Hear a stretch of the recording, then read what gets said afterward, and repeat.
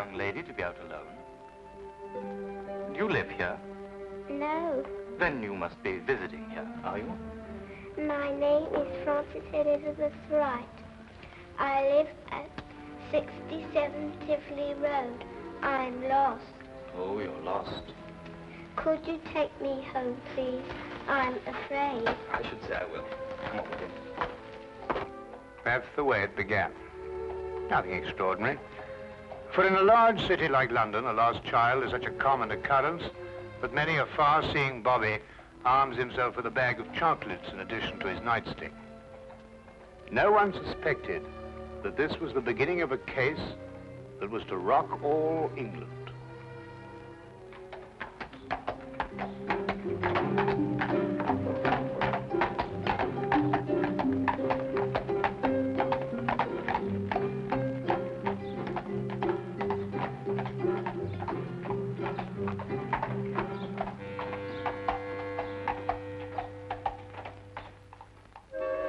All right, if you insist.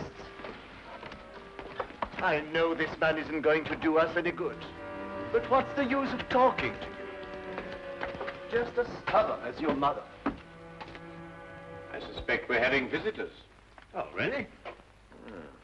23 and 27.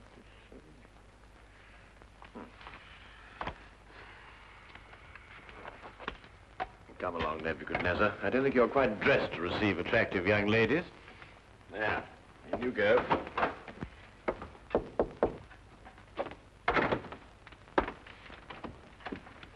Won't you come in?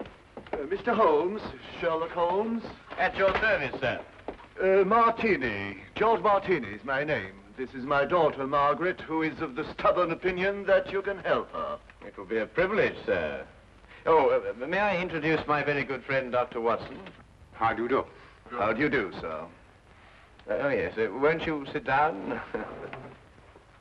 Oh, yeah, I'm so sorry.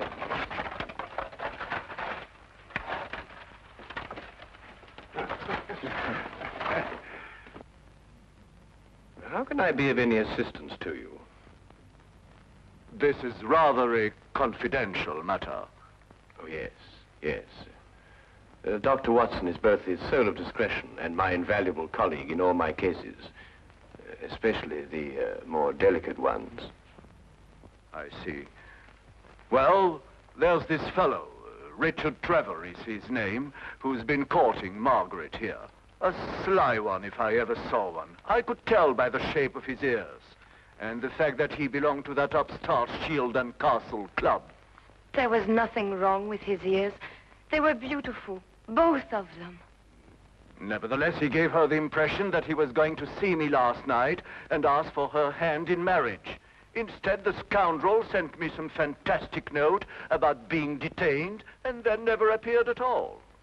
I want you to find out what happened to him. What did Mr. Trevor say in his note? That he would be detained because he had run into a little girl who was lost and was taking her home. Have you made any inquiries at his home?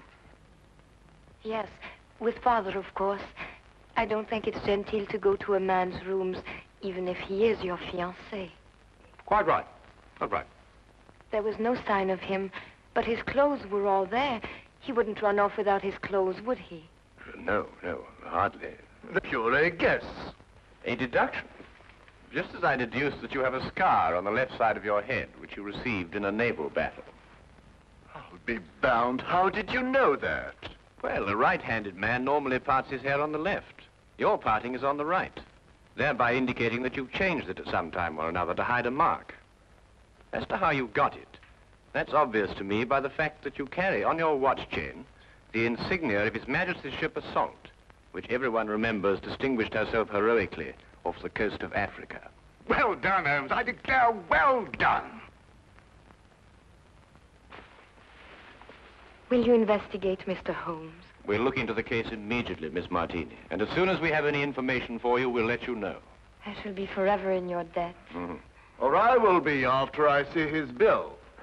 Here's our address. Oh, that won't be necessary, sir. I saw it marked on your hatband when you came in. If you'll forgive me, sir, a rather extraordinary precaution against the loss of a bowler only worth 2 guineas. Come, dear.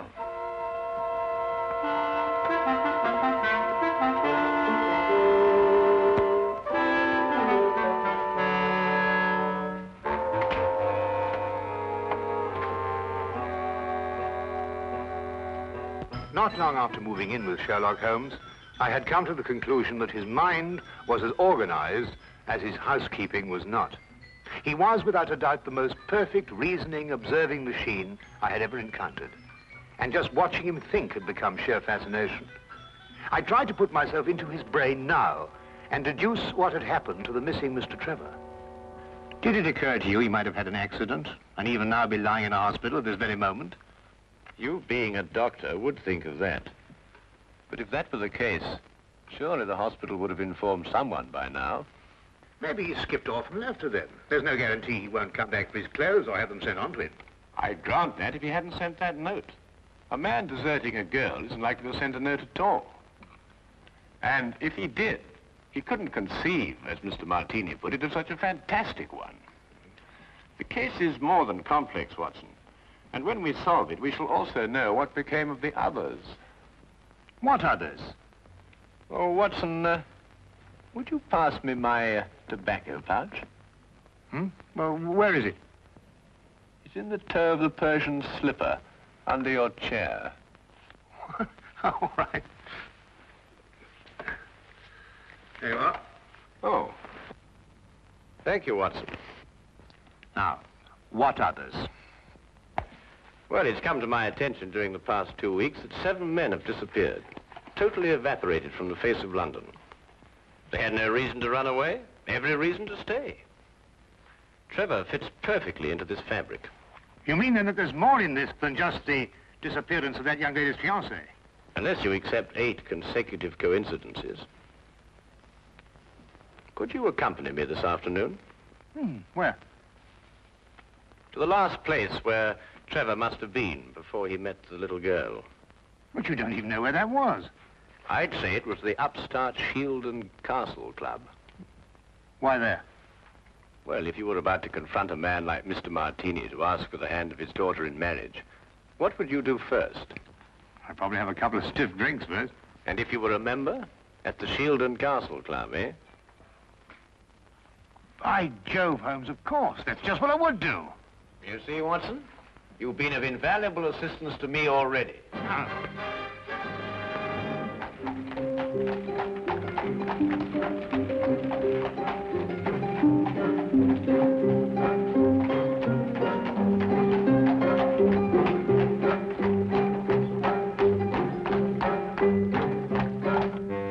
But you must tell us if he was here last night. He's missing. We're trying to find him. It's no use, sir. You'll have to do without my help. This is a gentleman's club. What has that got to do with it? He may not want to be found, if you know what I mean, sir. Now, look here. That's the way it is, sir. I'm sworn to preserve the privacy of our members. And having 2 little tots to feed, I'm not one to invite getting the sack.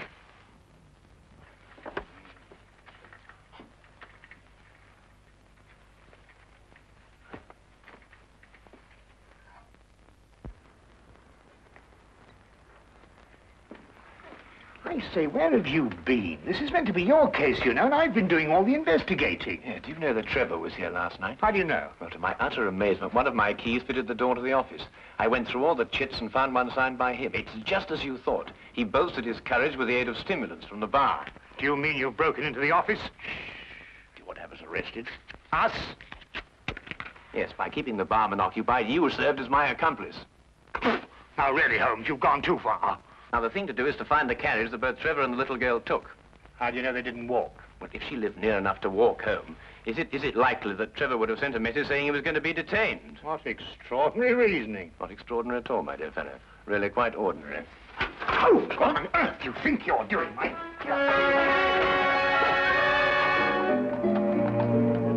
Finding the cabbie who picked up Trevor and the little girl was a matter of stationing ourselves at the hack stand outside the Shield and Castle Club and doggedly questioning every driver who stopped there.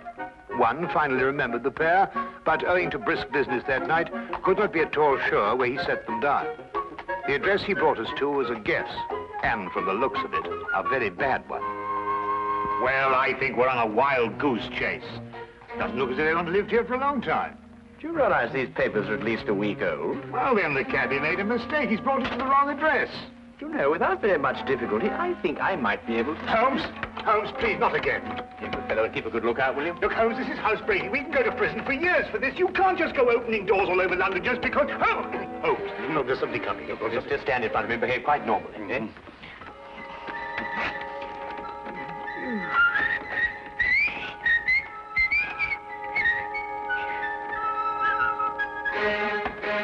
What's the normal behavior for housebreaking?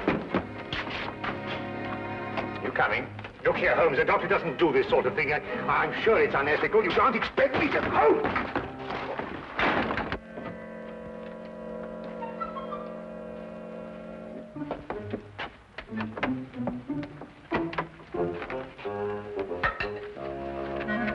What are we looking for? I'm not quite sure yet. You won't find anything here. You said yourself the house has been unoccupied for the last week. Thieves in the night, that's what we are. A child's been here recently. Oh, what makes you think that? Do you remember as a youngster, Watson, penciling in moustaches on the faces of the advertisements? I suppose so. But what's that got to do with it? When I looked at those newspapers outside, I noticed that someone had penciled in a handlebar moustache on a woman advertising headache powder. I'd assumed that a child did it. More than that, since the papers were only a day old, I'd also assumed that a child has been here very recently. Why should the child bring Trevor here to an unoccupied house? That, Watson, is the core of our problem. Excuse me a minute. What? Oh.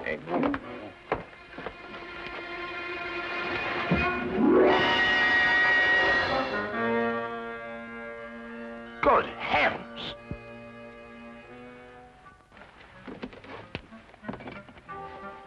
Trevor?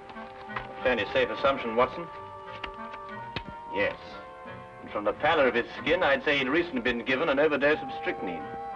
I'd also deduce that he's the 8th victim of a very strange murderer.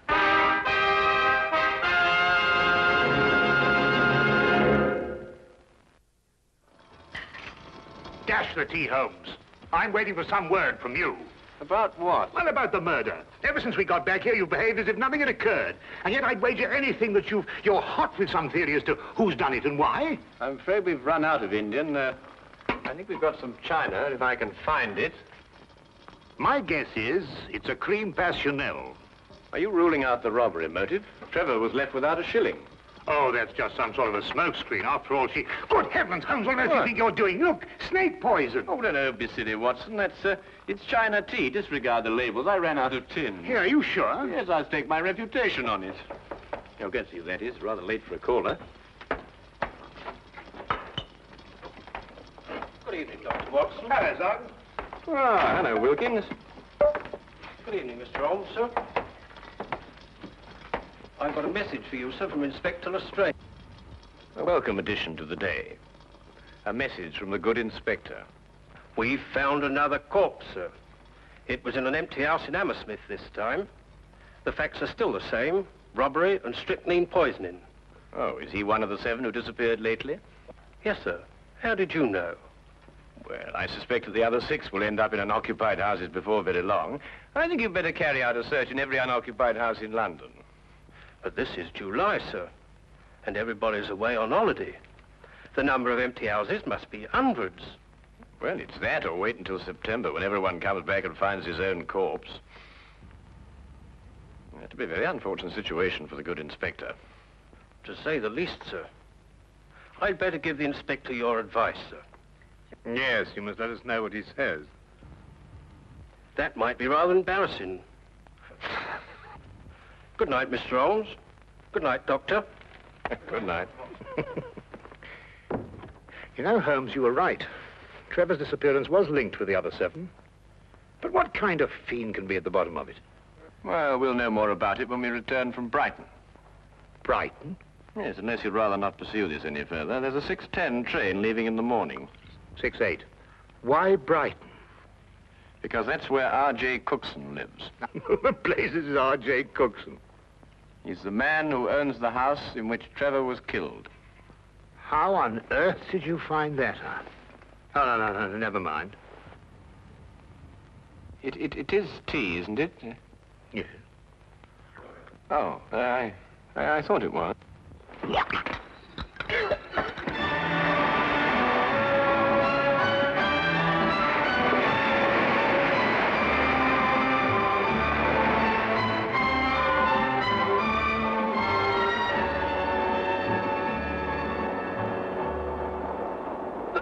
Have you ever heard anything so incredible? A corpse in my fireplace. And a stranger at that.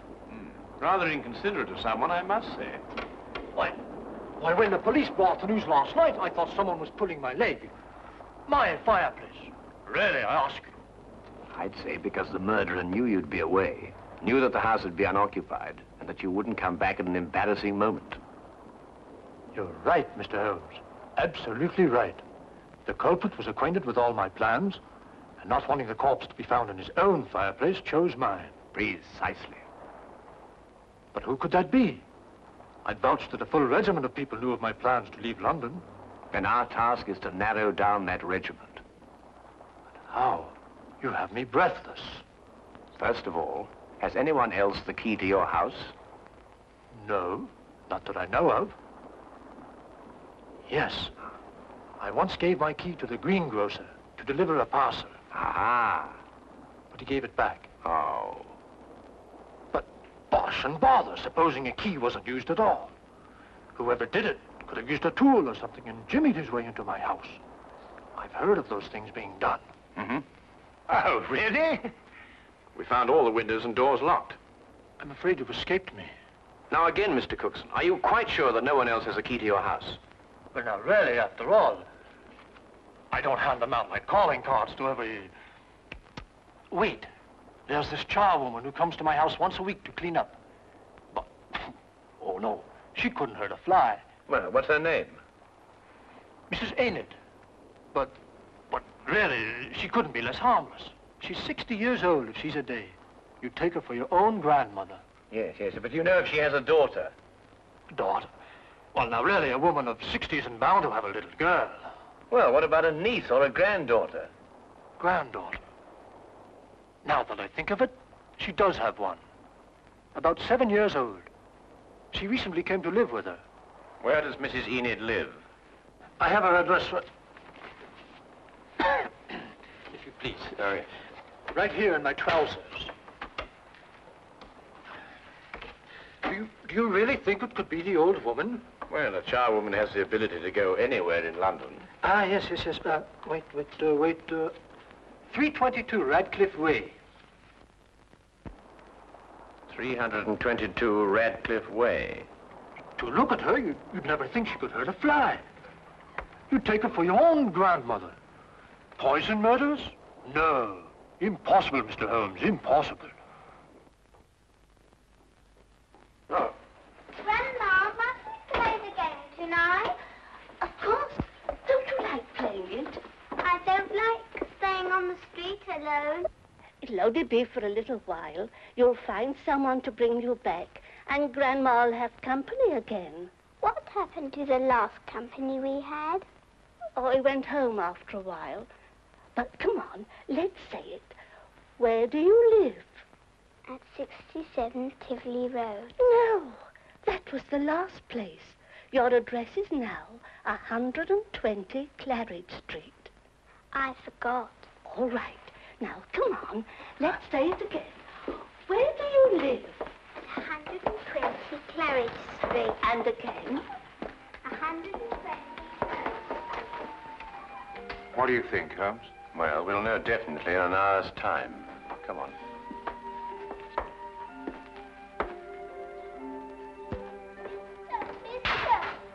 Oh, hello. Oh, well, it's very late for a little girl like you to be out on her own. What's your name? My name is Frances Elizabeth Wright. I see. And where do you live? I live at 120 Claridge Street. I'm lost. Oh, dear. That would mistake you home. Come along, then. You must come in and try some of my divinity fudge. It's the least I can offer you for your kindness in bringing Francis home. Well, that's very kind of you, but really I ought to be getting along. It's just been made. Delicious. You'll make an old woman very happy if you'll try the first slice. Oh, very well then. I am rather partial to divinity fudge. Francis. Thank you.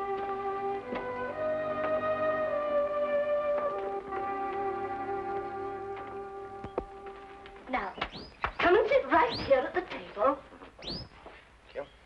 Now, say good night to the kind gentleman, then off to bed.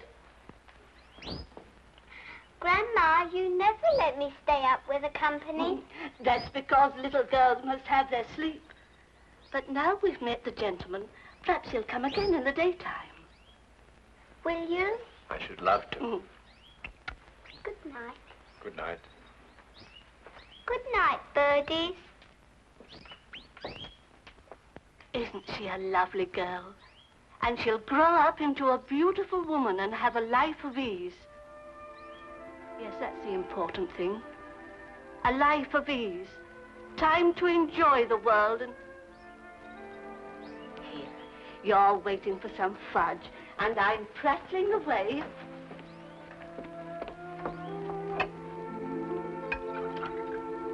Here it is. And a glass of cold milk to go with it.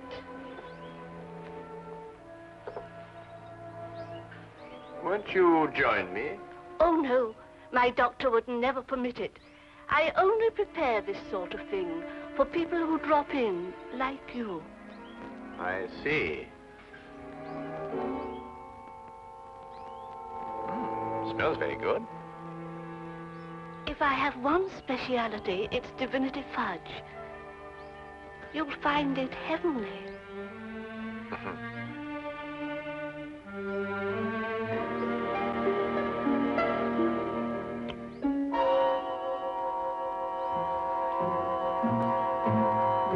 What's the matter?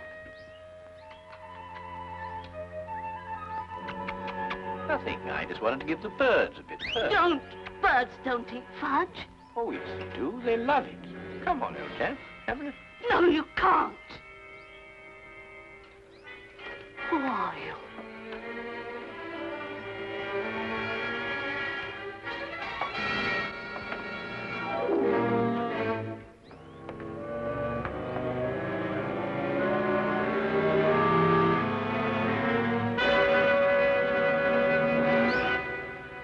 I'll take that, Mrs. Enid. Thank you.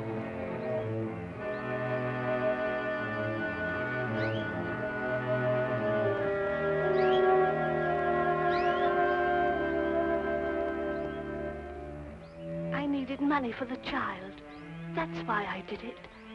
I didn't want her to grow up into a tired rag of a charwoman. I wanted her to have a life of ease and the things I've seen other people have. You understand? Yes. Will she be taken care of? You need worry, Mrs. Enid.